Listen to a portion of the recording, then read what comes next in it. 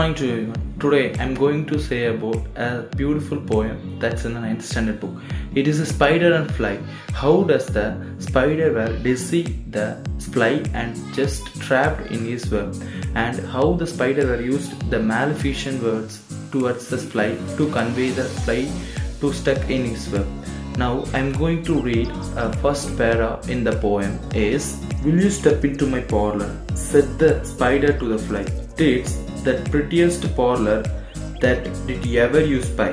The way into my parlor is a winding stairs, and I have made a pretty thing to show when you are there. Oh no, said the little fly. To ask me in a whine, for who goes up in a winding stairs can never come down again. In here, the spider were said that there were a winding stairs were in the spider house.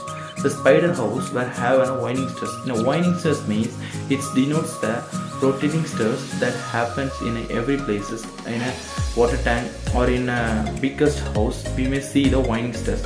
These stairs were in a spider web. The winding stairs were very beautiful, and the spider said that the fly, you just like it and you wanna come inside once you visit my house, said by the spider.